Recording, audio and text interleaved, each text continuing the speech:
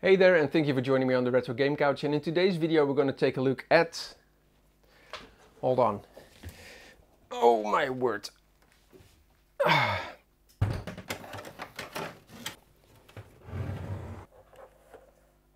This 10 kilogram weighing beast, the Philips P2000C.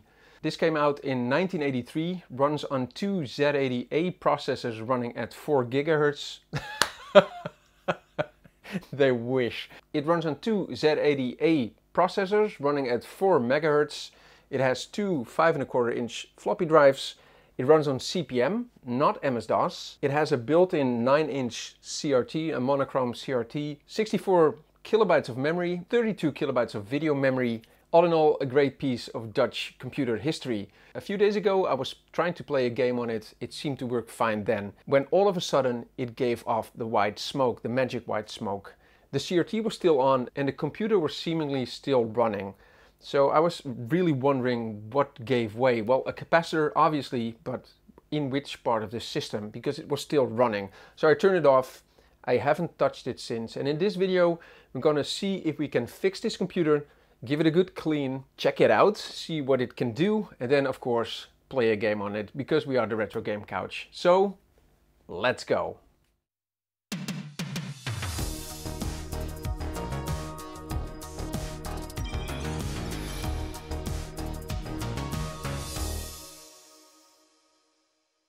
Before we take a closer look at the system, let's first open it up and see what the damage is and if we can fix it. Really crappy keyboard, but I love the aesthetic. I'm guessing the bottom is a good place to start. I see arrows pointing towards these 4 screws. So let's start by removing these 4. The entire top part comes off. That's very serviceable if this is indeed how you take it apart. Oh, that is amazing.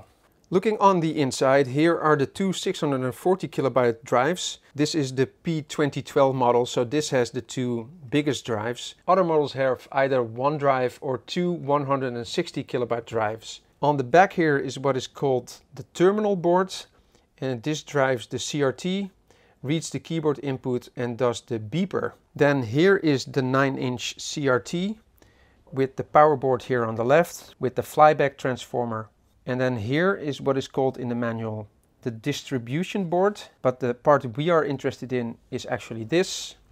This is the power supply, and this is where the magic smoke came from. So we're gonna look here first. I think the next part is removing this big bracket. Comes apart so easily. We can remove this side panel as well. With the side panel completely removed, we should be able to remove the power supply. So looking at the power supply, at first glance nothing seems to be wrong, but if you look a bit closer at this, I think this is called a Riva cap, and you can see that it has completely exploded on itself. There's one here, there's another one here, and I thought I saw one here. So let's replace these and see if that fixes our problem. This power supply PCB was probably made by Philips. You know who also makes PCBs? That's right, PCB Way. They offer tons of customizations when ordering your PCB, and shipping is fast. And currently they're celebrating their 10th anniversary, in which they offer great discounts and do fun giveaways. So be sure to check out PCB Way. The parts to repair the power supply finally arrived, so let's repair the power supply, put it back into the machine, give it a good clean, and then check it out together.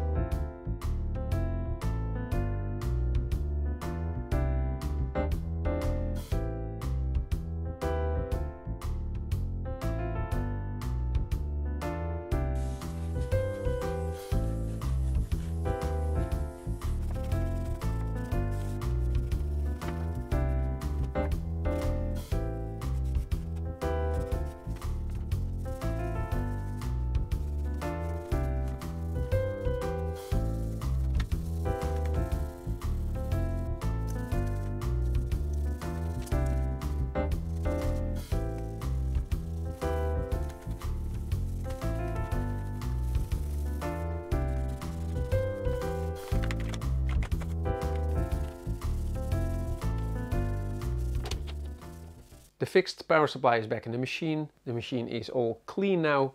I should have tested it before cleaning it, of course, but I'm pretty confident that fixing the power supply will fix the issues with this machine. So let's just turn it on. There we go. And if anything appears on the screen, we're golden. And there we go. Fixed. Nothing is exploding or giving off any white smoke. Looking at the back of the computer, here's a connection for an external disk drive. This is the connection for an external hard drive. It uses the SASI standard. Do I pronounce it SASI? I don't know. This one says external terminal, but it's not populated nor mentioned in the manual. This is an external monitor connector. This is a serial port, and this is the parallel port. And then here is an expansion port. You need to remove this bracket, and then there is a big expansion port inside. And the available extensions were either memory or an 8088 power board, which gave this computer MS-DOS capabilities. It would be pretty cool to find one of these cards. And then here's a little latch, behind which is the cable for the keyboard. Here's the power socket, and this is also where more information about the computer is printed. Here's the keyboard connector, and this button releases this carrying strap. It's a pretty cool mechanism. This carrying handle comes free when I press this button, but this is also what keeps the keyboard inside of the computer with this little latch.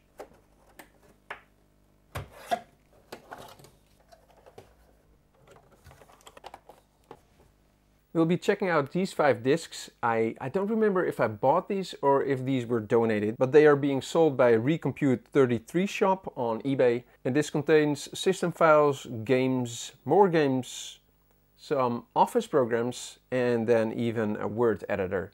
So let's check these out. The first disc is a system disc, and these are commands that we can use, and it also has some built-in commands. I don't know much about CP/M. I'm an MS-DOS guy. If, for example, in MS-DOS I wanted to copy add.com to add.buck, for example, I would do. But copy is not a valid command in CP/M. And when you input an invalid command, it just echoes the command to you with a question mark. So if Elmar, it just says Elmar question mark. Copying actually is done with the pip command. So pip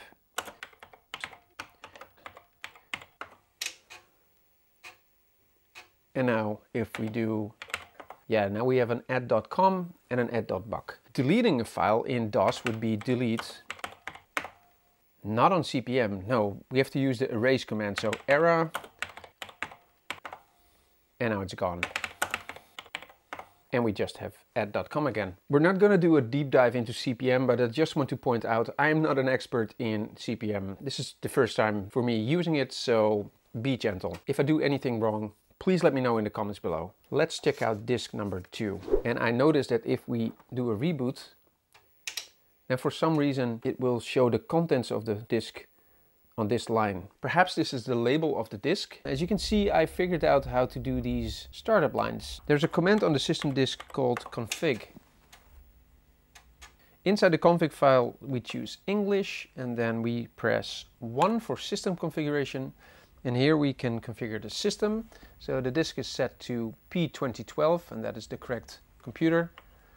Then keyboard is set to UKNL, video is set to UKNL, printer is set to ASCII, parallel speed and the serial speed are set to 9600. And now if we press enter, it will ask us, do we want caps lock or not?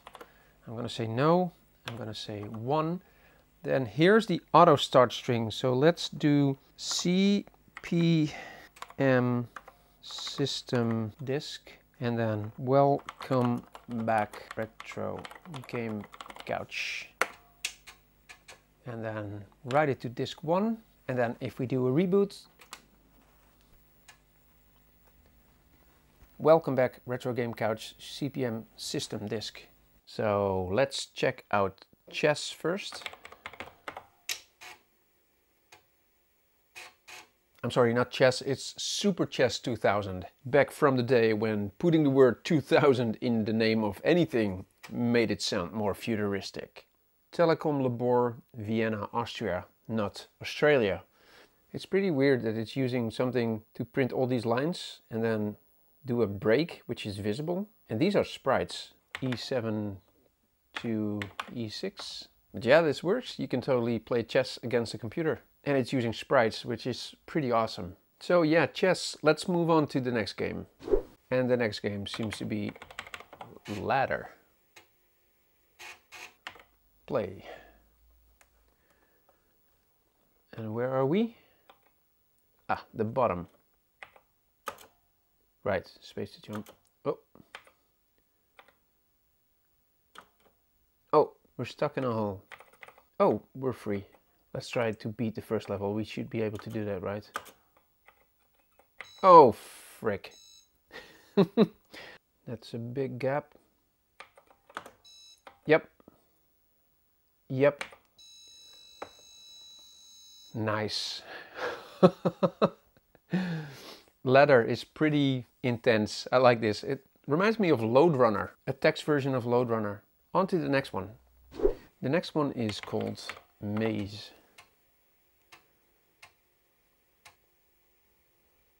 Oh, directional keys. How can I interact? Can I type? Pull lever. Oh, now the door is open. I want to read the notice. Read notice. No trespassing. Can I just go north? I can. Oh, this is so cool. It said clang, so the door behind me closed, right? Yep. Ah, right. Open door. Read notice. Monsters at large. Yeah, I really like this. This is a very cool game. I'm gonna play some more of this, but not on camera. So let's go on to the next game. Next up is Snake. Snake question mark. Is Snake not on the disk? Snake.bus. Is there something that can interpret the bash file? mbasic. mbasic. Can I just load something? Snake.bus. Syntax error. No, is this just basic?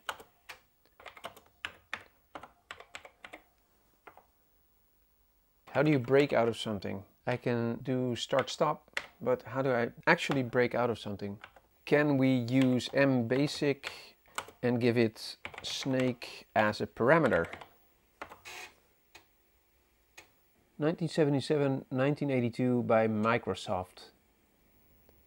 And this works.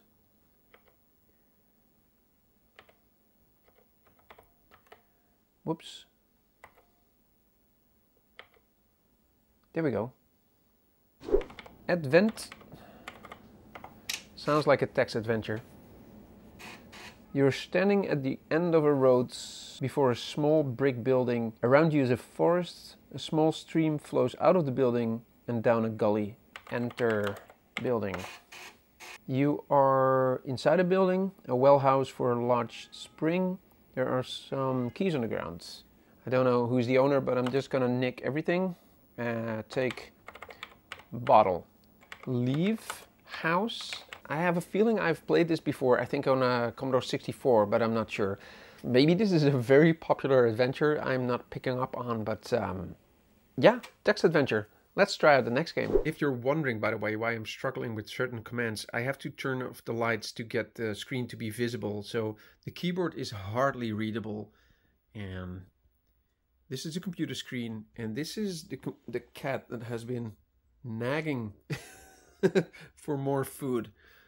So, yeah. The last game is called Forests. That sounds like a text adventure as well. If it is, then we're gonna skip it and go to the next game. This looks like a text-based dungeon crawler. It looks really, really cool, actually. So, I'll check this out later. But let's go on to the next game. Let's try disc 3. Oh, demo. Let's try the demo.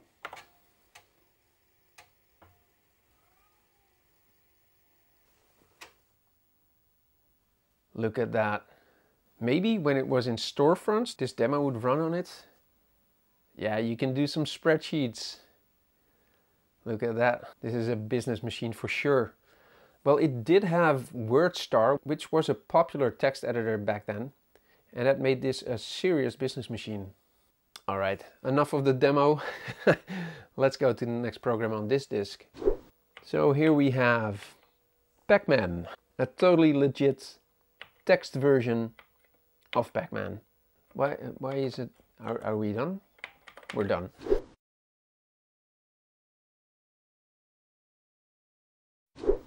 This should be the word processor, the killing app for CP/M. Ooh, there is a Dutch word here. Maybe it has some documents that we can check out. WS, right? WordStar, that has to be it. MicroPro WordStar.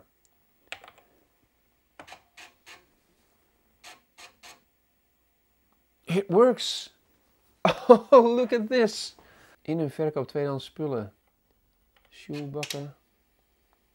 I have no idea what this is, but this seems to be a list of things that they are selling. That's a Dutch first name. Hello, here's a text from Allard. Well, hello, Allard. Ah, that's so cool. I love stuff like this. Let's try weekend. Yeah, this is straight up a lot of doctor's practices and when they are opened and when they are closed. But this is very, very old information. Let's try one more file. So what haven't we checked? Kleintje. You know what? Maybe this was used by a newspaper, because this is again talking about stuff that is for sale. Combine that with the phone number list and list of locations of these doctor practices. Yeah, you can buy a camera, a Praktica MTL5, 150 guilders.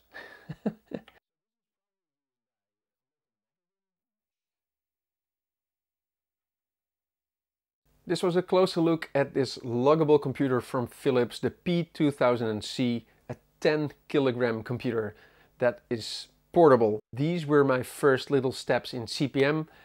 I probably forgot some things, did some things wrong. Please let me know in the comments below things I should do, check out. So for now, thank you so much for watching. Please subscribe if you haven't already. Most of you watching are not subscribed. Maybe become a patron. And for now, I hope to see you next time on the Retro Game Couch.